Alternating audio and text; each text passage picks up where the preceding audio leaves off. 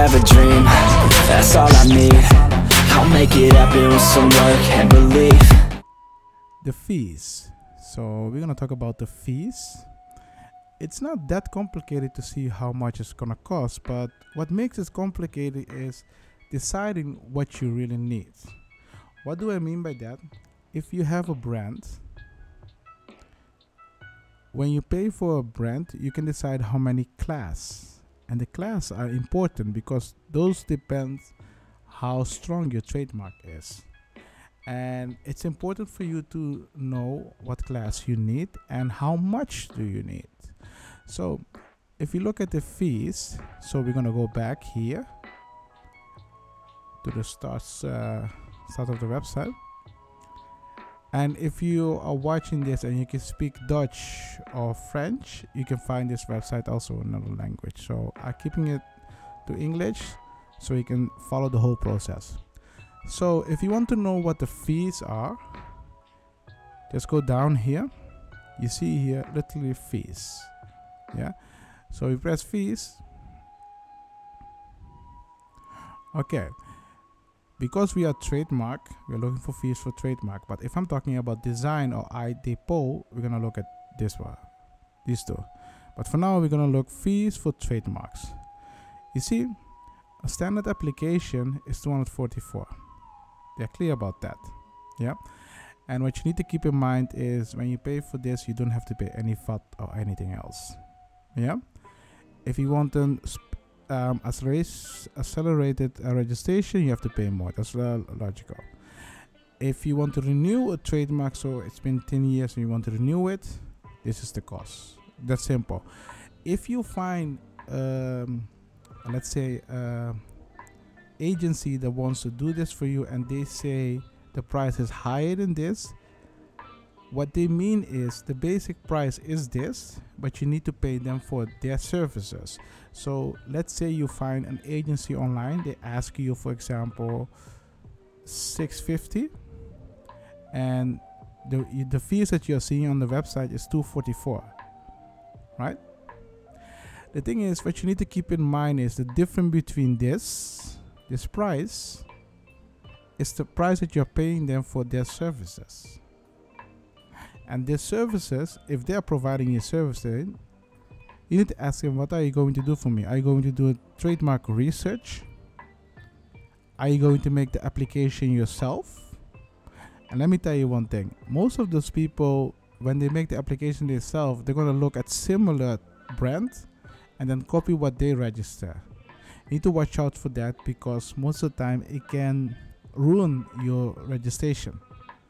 So if you have a professional, they will make sure that your application is original and it meets your requirements. Some of the agency, I don't like the way how they work because sometimes when you see some cases, someone register a trademark, but it's not strong enough. Sometimes we also have people when they register it themselves, they do not register it correct. So I'm not advising you to register yourself, but if you have the knowledge to do it, you can do it. But if you're hiring someone, make sure they know what to do and don't waste your money, because for some people, especially for startup, it can be a lot of money. And with this money, you can hire some freelancers to do some extra work for you, like handle your social media. You don't want to waste money. So this price is most time the price for the services. When they register, they're gonna look for research and they're gonna see if you can register the trademark or not. So it's not like it's a scam or anything. It's just you need to know what you're paying. This will be the price for the trademark. It depends if you're asking some extra things, but this is the basic price. And then you register. You're gonna ask them, are you going to do some research? Are you going to make the application? Can I react on the application? All those things you need to ask yourself. And what you need to keep in mind is this is basically for free. Yeah. Sometimes some agencies scam you. You pay this price, but you only register it for one. I wouldn't do that. Why is that? When you have three, if something is wrong with one of them, you still have the other two. You understand what I mean? When you are in the opposition process and something went wrong, you can still say, hey, I can still get the trademark for this, so I'm not losing this money. And what you see people do right now, some agency, they'll be like, okay, you know what?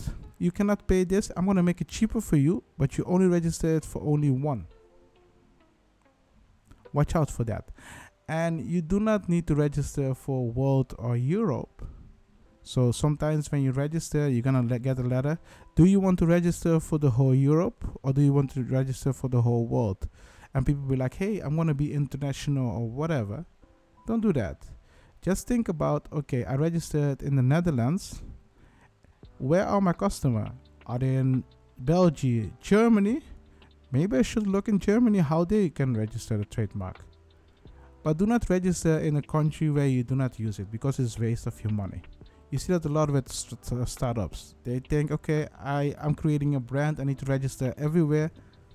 Don't waste your money. Do something else with your money. So keep that in mind. So these are the fees. We're going to look more into the fees right now.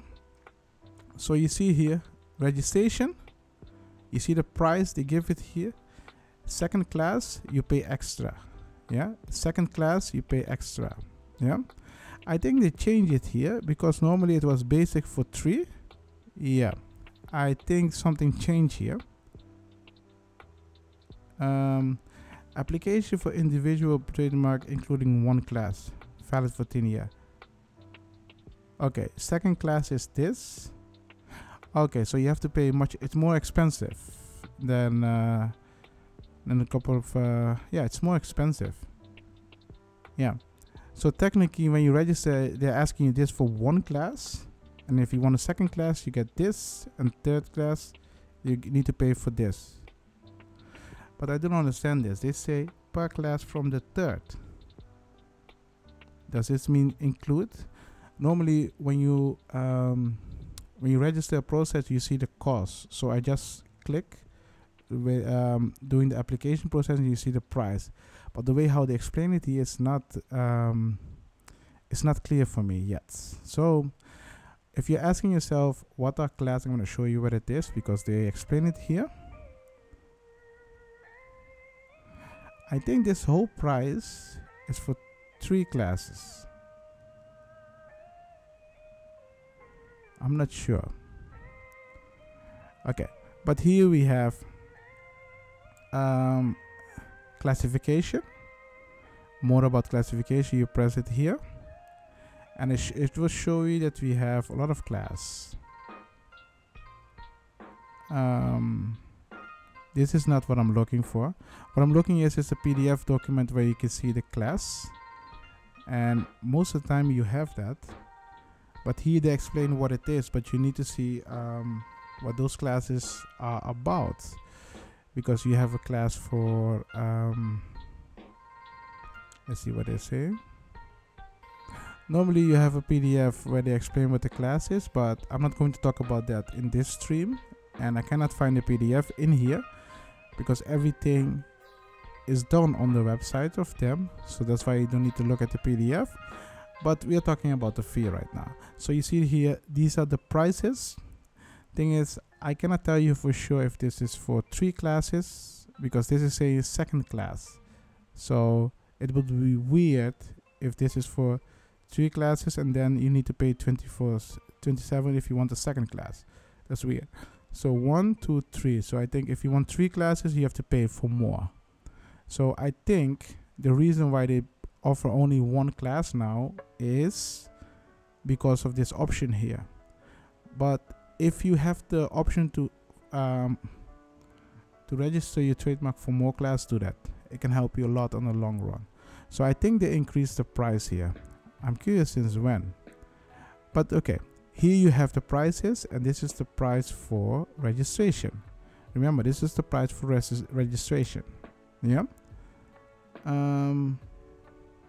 I see. If you want the world intellectual property,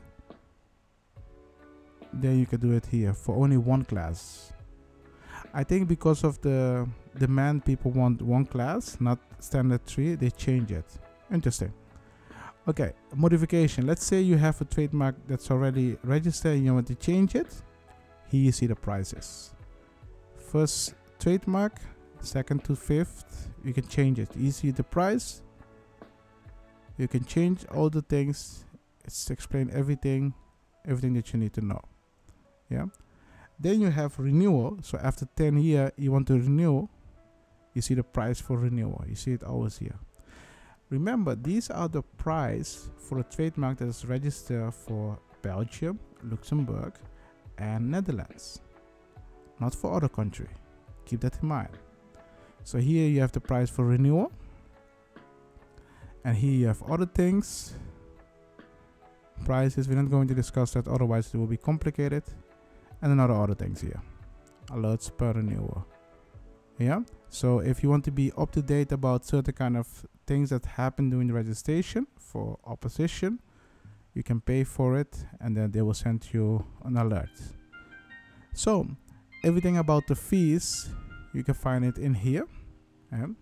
And sorry, I cannot answer that question about one class or not. In the next stream, we will talk more about classification, how you can use that and other stuff. So if you have question about this, just go on a Discord and ask me directly. You go to this link and you press Law Center. If you find this information useful, make sure you subscribe. And if you want to support us, make sure you support us by donating something or buy me a coffee. Coffee is $3 or $5, so why not? I have a dream, that's all I need. I'll make it happen with some work and belief. Know what I want, so I'll take it on. I've made mistakes, but mistakes make you strong. Let's break it down for a minute. I want the crown, I'm gon' get it. You hear me loud, man, I'm winning. Yeah, Charlie Sheen will be great.